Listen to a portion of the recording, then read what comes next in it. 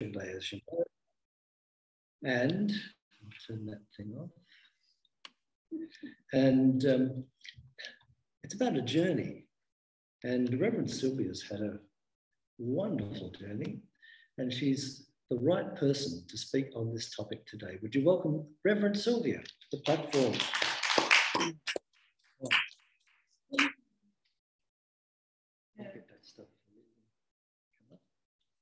Thank you.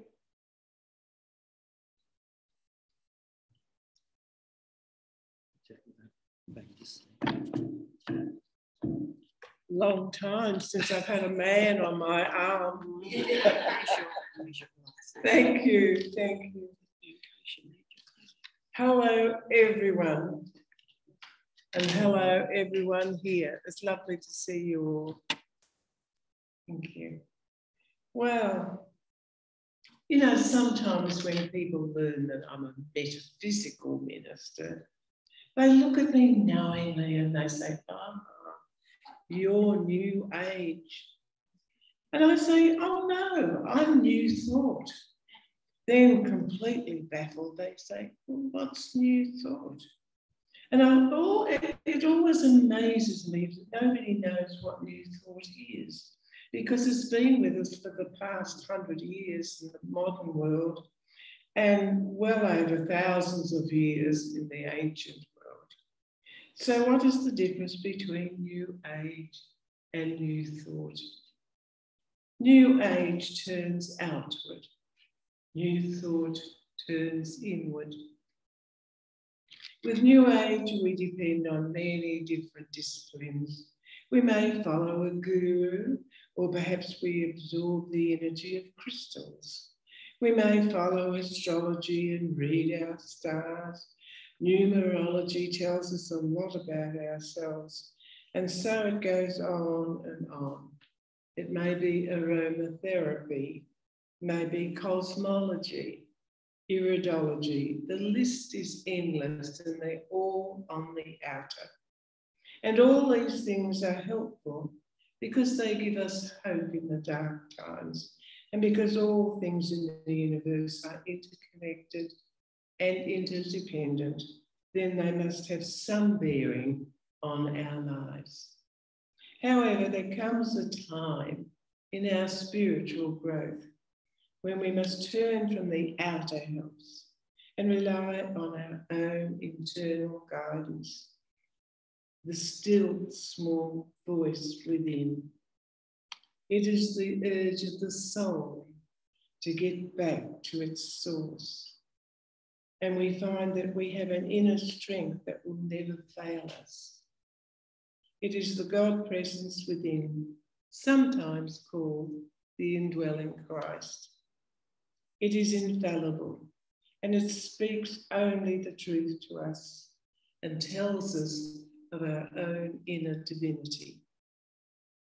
As our spiritual awareness grows, we turn inward every day for guidance, and in perfect faith and trust, then we find our life unfolding before us in seemingly magical ways.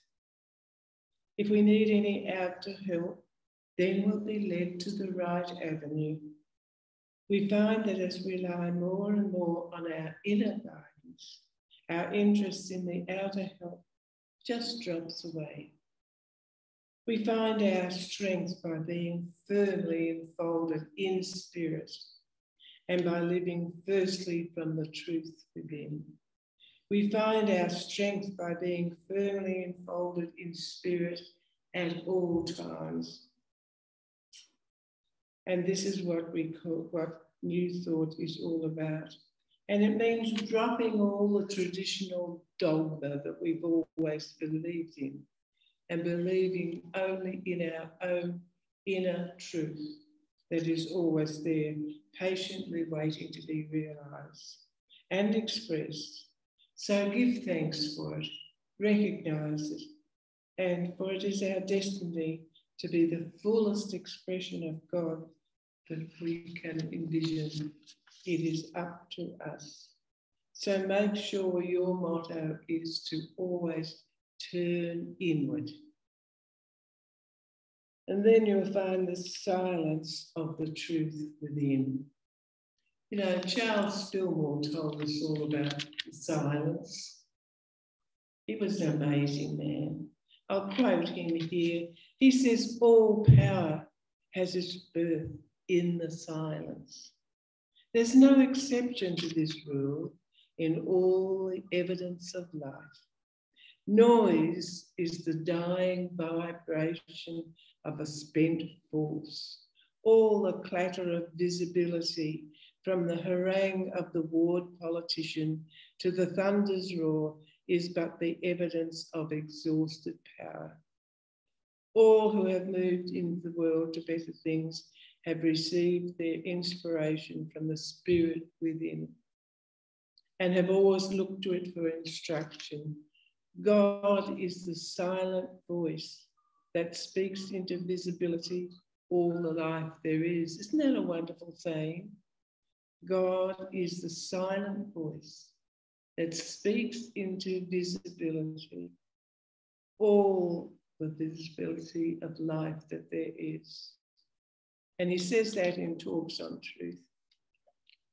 So silence, and in the stillness of the silence, we bring into contact with the awesome power that sustains the universe.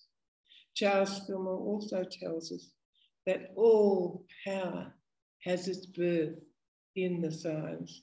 And in his book, Teach Us to Pray, he writes, the purpose of the silence is to still the activity of the individual mind and to see the thoughts so that still small voice of God will be heard, or still the thought rather, so that we've got still all our own thought and listen to the still silent voice. For in silence, Spirit speaks truth to us, and just that truth which we stand in need. He goes on to say, to realise an idea in the silence is to clothe it with life, substance, and intelligence, and to actualise it, and to know there is fulfilment. It always works. So out of the silence comes spiritual inspiration, practical ideas, and divine guidance in all things. For out of the silence comes creation, comes all life. But how often in our busy lives do we stop and really give ourselves over to the silence? The silence is just waiting to inform us and instruct us in the ways we are meant to live. How often do we consciously open up heart and mind to the still small voice, which is trying to be heard above the clatter of our daily living? I think now I will have to sit down. The legs are giving out.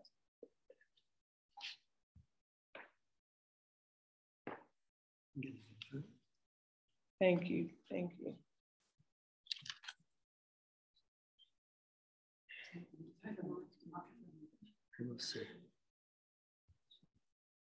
Okay. Okay. How's that? Everyone's still there? Somebody hold back the crowds. Well, Fillmore had a wonderful way with words. What a wonderful man he must have been. He tells us that noise is the dying vibration of a spent force. And of course it is, but I'd never thought of it in that way until I read that wonderful phrase.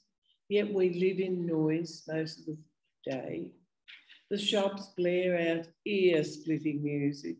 The supermarket assails us with announcements of the latest specials. The trams grind by.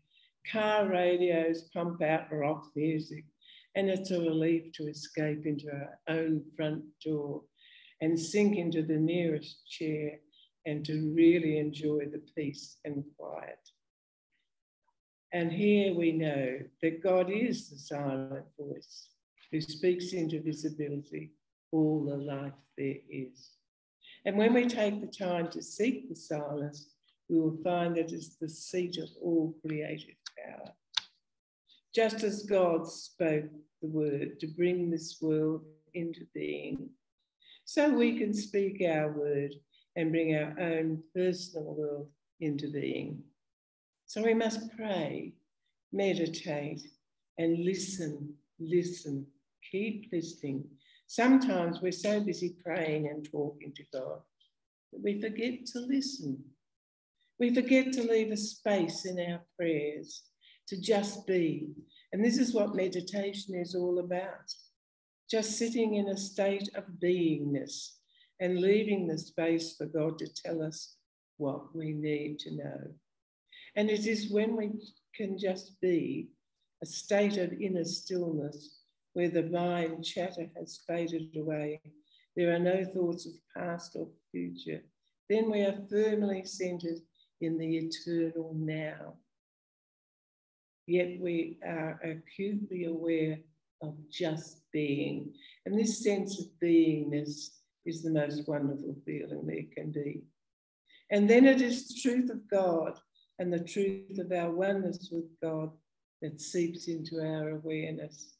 The creative power of God's Holy Spirit is always patiently waiting for the gaps in our thinking to appear so that it can fill the gaps with creative insights that will help us to build a better world and give us the promptings of spirit.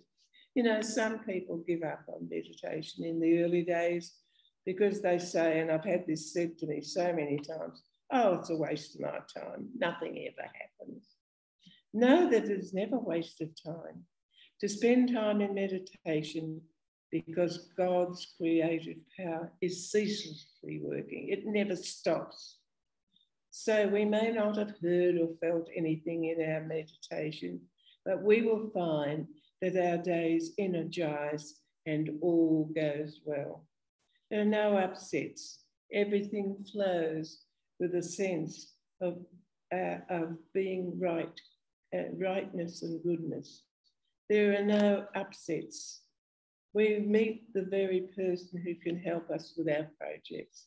We find our questions being answered by a chance remark on the radio or in a book just picked up. And we have days where everything works together for our own good in a seemingly magical way. Our meditation has activated the creative power of the silence, and we reap the benefits whether we recognize it or not. You know, there was a time many years ago when I was in dire distress. My 22-year marriage had failed. The welfare mission I worked for had closed due to the lack of funding. I walked away from my beloved church because it was not being administered according to the truth principles that we were teaching, and many of my friends moved interstate. I suddenly found myself alone and in deep misery, and that misery stayed for a couple of years. And I was having some very bitter talks with God, saying, why did this happen to me? God, I was doing all my work for you. How could you allow this to happen? And so on and so on. I went into a long meditative state. Nothing happened. I received no answer. I got up from my chair and I thought, well, that was a non-event. And I picked up a magazine from the floor and it opened at a page where I saw the Brooks Divinity School in Denver, USA. Here I could learn about New Thought and study to become a minister. And I knew with a deep inner knowing that this was God's guidance. This was the answer. So my ministerial studies began, and had I not meditated on that day, I would not be sitting here talking to you now. You know, sometimes our blackest times herald a whole new wonderful life. For it is the dark times that give us new strength. What appears to be going wrong is really going right. Our consciousness cannot sustain our old ways of life. We are ready to develop the strength to move up into a whole new way of life. It certainly worked that way for me. And now I thank God for those dark times and the greater good they brought me. Know that a non-event meditation always yields results. We just have to learn how to recognize them. Well, how do we meditate? There are many techniques given for starting our meditation. I won't go into them all because we can be influenced by techniques, and we mustn't get too much invested into techniques. We must go with our feelings, and when we feel that feeling, just sink into the nearest chair and meditate. Maybe for 5 minutes, it might be an hour, but do it. And it's amazing because once you go into that silence, you will get the truth emerging in your mind.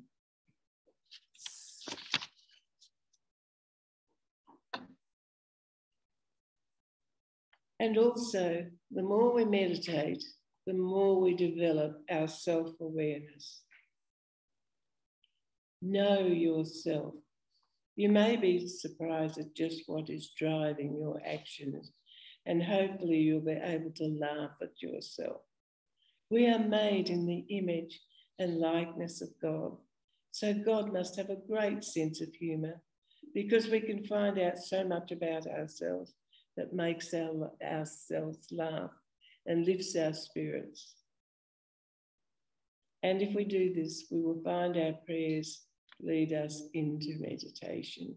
And so Paul told the Thessalonians to pray without ceasing. So keep going, and you will find yourself in the silence and learning a lot of self-awareness.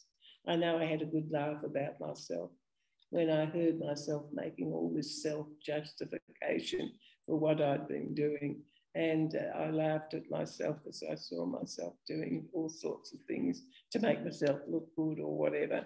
And it's wonderful. Self-awareness is a marvelous thing. And we will find ourselves reacting to life's problems, or rather we will cease reacting to life's problem. Instead, we'll just let go and let God. And then the still small voice will guide us into acting for our own indwelling truth. So stop trying to cope with life on your own.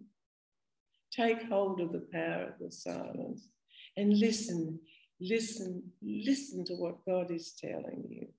Step into your divine authority right now, this very minute, and live with all the joy and enthusiasm and love that God is.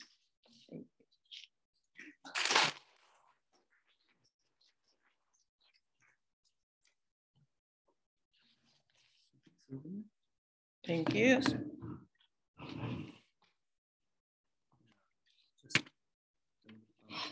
Just around this way. Oh. Okay. You there.